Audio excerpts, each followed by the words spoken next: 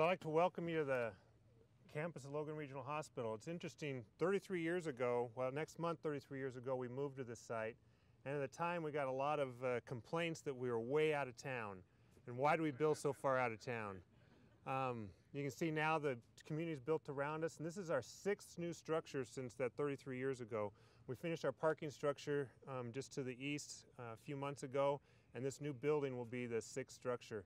And we're actually running out of space. That's why we had to build a parking structure. This new building will be about 100,000 square feet, and it will be 4 stories. It's going to be taller than the other structures on the campus, and we're excited about that.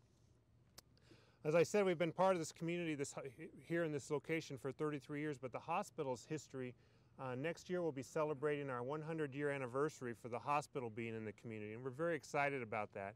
Excited about the opportunities we've had to grow with the community and grow and to continue to meet the healthcare needs of Logan and Cache Valley.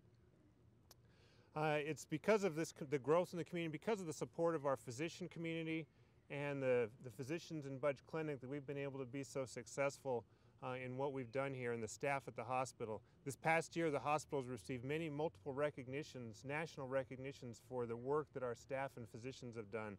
Truven Analytics has named us as a top 100 hospital, which is very exciting for us. And then the Joint Commission, which is the premier hospital accrediting agency, also rated us this year as a top performer of the accredited hospitals in the United States. And so those are 2 awards that we are very appreciative of, and we know it comes from our dedicated staff and dedicated physicians.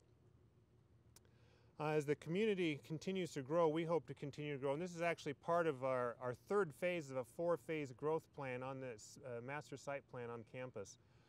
Soon after this building's complete, we hope to start another building on the northeast section of the campus, and that will be the completion of our 3rd phase, and our 4th phase will be replacing our patient towers. As our facility ages, we want to continue to meet those needs of the growing community and provide state-of-the-art equipment and facilities for our community.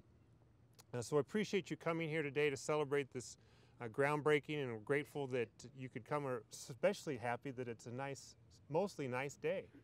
It's not raining, there's no wind, and it's comfortable here. So thank you for coming, and we're excited for this celebration and glad you could be here.